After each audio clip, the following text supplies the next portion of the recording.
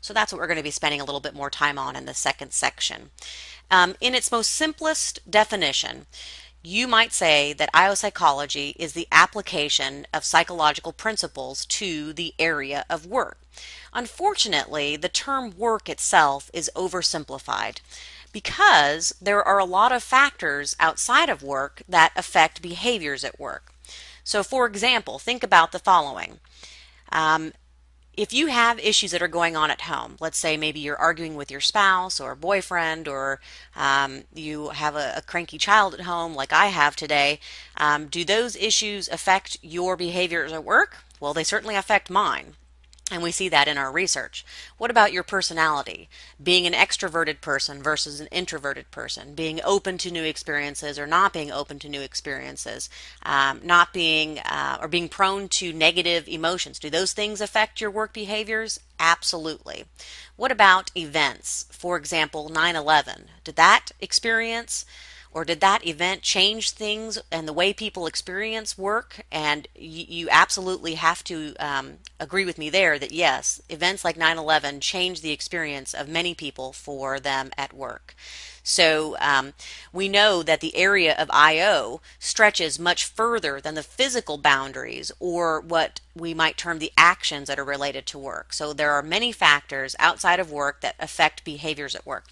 But the opposite is also true, and that is that work also affects non-work behaviors. So the same things that are going on at work, you can take back home. So if I'm really stressed and my supervisor is asking me to do a lot of things, that is going to spill over oftentimes on my relationships at home. In addition, work also affects your health. In addition to that, work also affects your mood. So the issue here is that as a result, IO psychologists, and I don't know if I said this earlier, but we use the term IO for industrial organizational psychologists. IO psychologists focus on the reciprocal impact of life on work and work on life. But if you're looking for a more formal definition, I'd be happy to give it to you.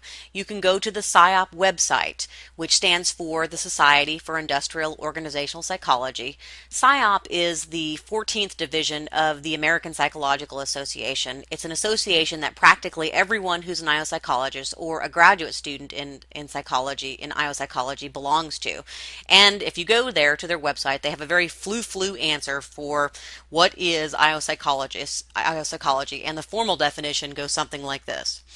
IO psychologists recognize the interdependence of individuals, organizations, and society, and they recognize the impact of factors such as increasing government influences, growing consumer awareness, skill shortages, and the changing nature of the workforce. IO psychologists facilitate responses to issues and problems involving people at work by serving as advisors and catalysts for business, industry, labor, public, academic, community, and health organizations. I don't know about you, but that is a mouthful, and it, to me, makes things even more confusing.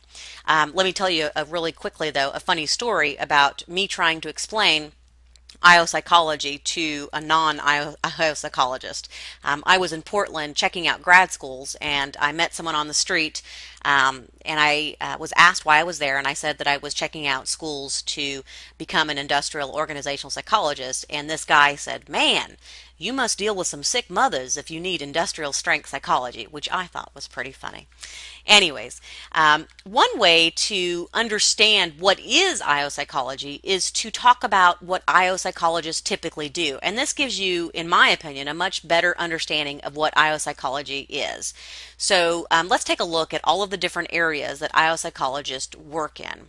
One of the big areas that IO psychologists work in is the area of selection and placement. So we are the people that are often brought into organizations to help develop tests to hire candidates. We are the ones who are asked to validate those tests. In other words, to make sure that those tests are related to job performance and to make sure that those tests are related to the job that people are trying to get. We're the ones who analyze jobs, and we're often the ones who are called into court when employees who are discriminated against or who feel that they're discriminated against, and we come in oftentimes to defend our selection procedures. We're also involved heavily in the area of training. So we're the ones who will come into an organization and identify what is it that people need in terms of training. We're the ones who often will conduct that training, and then we'll determine whether or not that training has been effective in terms of reactions from people, whether or not people have learned things, and whether or not people, employees, have been able to transfer those things that have been trained onto the job itself. Moving on, we are often also involved, and this is happening a lot, with organizational development. In other words, when organizations need to change, we're the ones who help often to plan and facilitate those changes. So oftentimes you'll see this when an organization is acquiring another one or they're merging with another one, and we have to make some crucial decisions, such as who is going to stay at the workplace, who is going to leave. How will the structure of the organization look? What will be the dominant culture? And there's a lot of things that need to happen here. So we often will analyze the structure of the organization and determine whether or not there are cultural changes that need to take place, whether or not there are other changes that need to take place. And this is a big area of IO psychology. We're also heavily involved in performance measurement. So we're the ones who will develop performance appraisal systems, and we are interested in helping to reduce harmful measures of work performance. So people who are stealing from their workplace, if you're doing naughty things like gossiping or surfing the internet on sites that you shouldn't be, we want to reduce that. And so we are interested in ways to predict those behaviors and reduce them.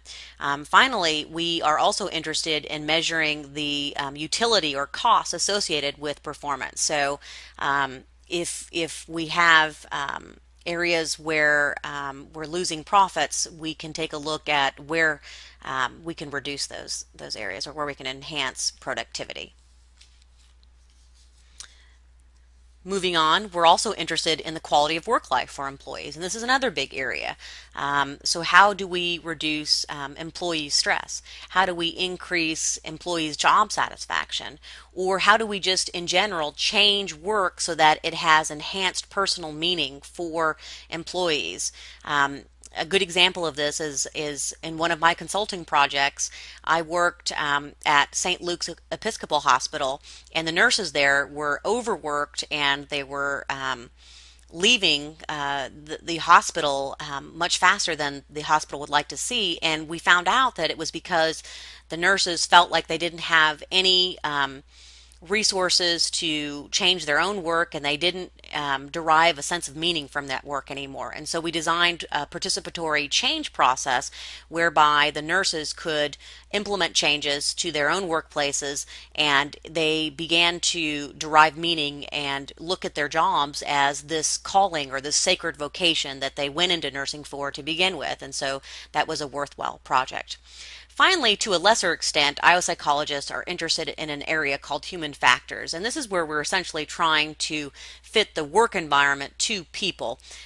This was more popular earlier on, but now this is kind of actually separated into its own distinct field. But one area of human factors that IO psychologists are really interested in is helping to create safe workplaces, or what we call improving safety culture. And this is often very popular in environments where there are a lot of accidents, and so this is also very important. Now, some of you guys might be still asking the question, what is the I and O all about? Well, let me first say that there are some differences between the industrial and the organizational side, but let me also tell you that one does not exist without the other. So, however, there are some topics that fit somewhat more neatly within the realm of the I side, and somewhat that fit better on the O side. So let's start with the I side. The I side is what you would consider more of what we see in the HR realm of things in the organization. So they cover things like recruitment and selection and training, the designing of performance appraisals, how we promote people, how we transfer them, and finally how we might terminate people. So in general, the I side is focusing on how people are different, how employees are different, and how those differences will predict work behaviors. So how people are different in terms of their intelligence, and how that might be related to performance, and using that in selection, for example.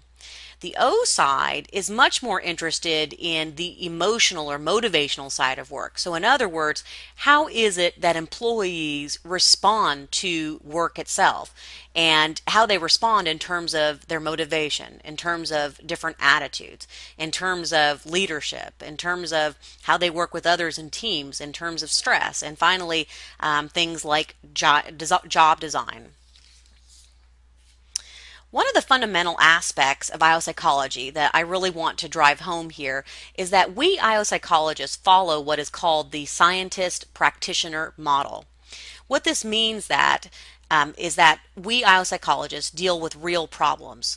So we commonly deal with things like reducing violence in the workplace, sexual harassment, discrimination in the workplace, or pay issues between men and women.